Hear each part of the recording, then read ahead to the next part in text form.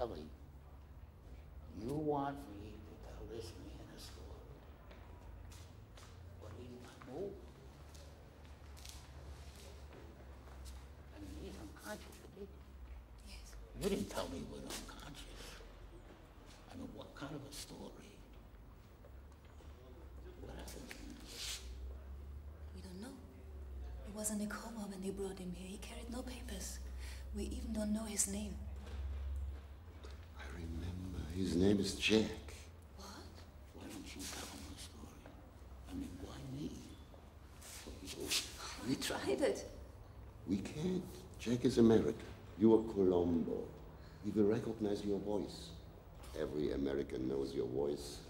Just talk to him. Come on. So I don't tell the story. I just talk, and he's going to recognize my voice. Oh, boy. Jack. What do you say, Jack? I bet this is no point in your life. Can you guess who I am? Peter Falk, Colombo, Lieutenant Colombo, the fellow in the raincoat. You know me, Jack. Just one more thing. I open the door, I come back in, just one more thing. Jack, the old car, Colombo. Lieutenant Colombo, Jack. You don't know me. I mean, he's not even moving. Maybe you don't watch television. Perhaps your voice is not enough. You have to hit a nerve. It has to be a story told by your wonderful voice, emotional, you know. Silly, I don't know any stories. I can't even remember a joke. Come on, your life must be full of stories. Jack needs a story with a happy ending. All right. I do it for you. I don't do it for him. I don't owe him.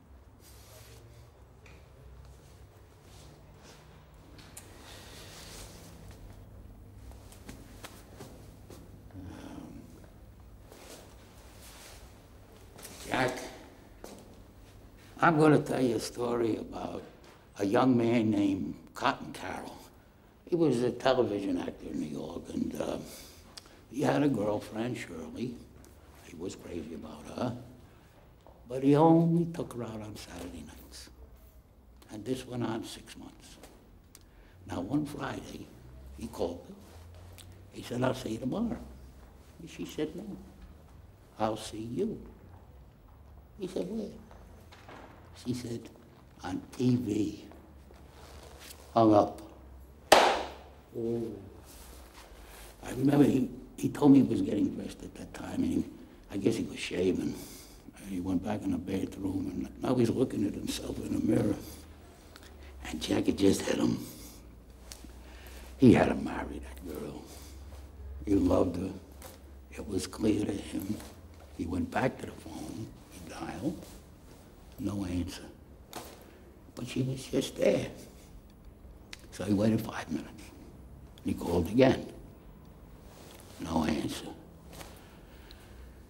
He waited another 20 minutes, again, no answer. And that night, he was going out with an older friend. This was an elderly lady.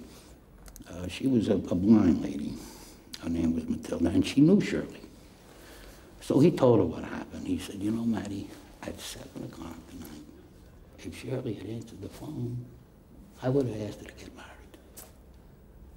And Matilda said, call her right now.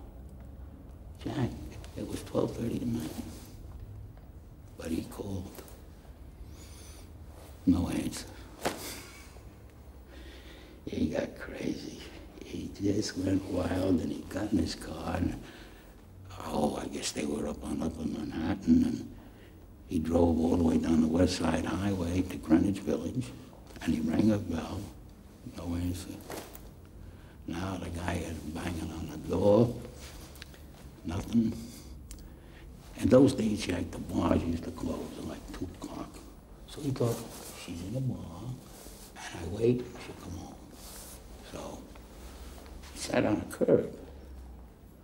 And 2 o'clock came, and 2 o'clock went, and no Shirley. Now he's a berserk. He picks up some stones. He started throwing them out of the window. And he started to yell. Somebody called the cops. No response. The police He's came. not interested. Nothing? Nothing.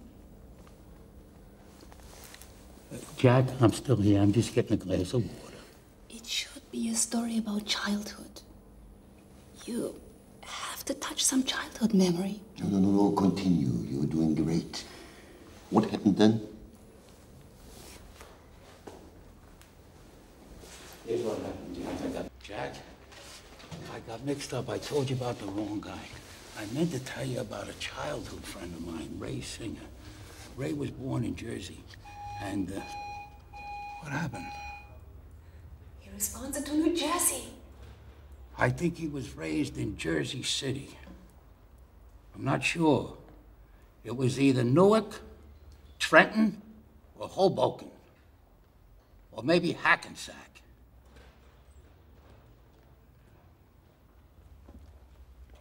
Not here at home. I'll think of it, Jack. It will come to me in a minute. Coming. Ray's father was a baseball player, Jack, and he played for the Jersey City Giants. And all one day, Ray was looking out the living room window. He'd been sick at home that day, and the father honked the horn of the car, and he waited for Ray to come out. And gee, the kid got all excited because he thought maybe he was going to get a gift. And sure enough, his father opened that box, and there was a brand new, fresh baseball mitt.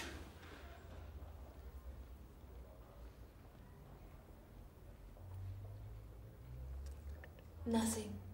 He's not interested. Maybe he doesn't like sports.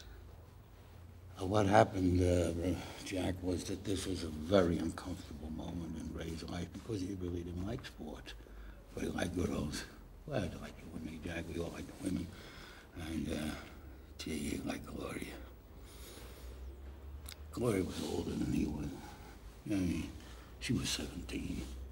And he only saw her once in a bathing suit, but she was a knockout. And, Jack, I mean, the kid was 13 years old, and he only wanted one thing in life. He wanted to see Gloria naked. So he bought a pair of binoculars. Now listen. He was a crazy kid. He climbs this tree, and he's got the binoculars trained on Gloria's bedroom. He got there at 3:30 in the afternoon. He didn't want to take any chances. And Jack, it is now 10:30 at night, and he's been here 7 hours. So far, no Gloria. Gar nichts. Try something else. Go. What happened, Jack, was that Gloria's family had moved and taken Gloria away, and he never saw Gloria again. So he was sad. And he went into his room, he locked the door, and he started playing music. And he played his favorite record over and over again. This little boy. He had a favorite singer. Probably the greatest singer in the country at the time. That was Elvis Presley. No. Roy Orbison. Was? Who? Roy Orbison. What do you want? What do you want?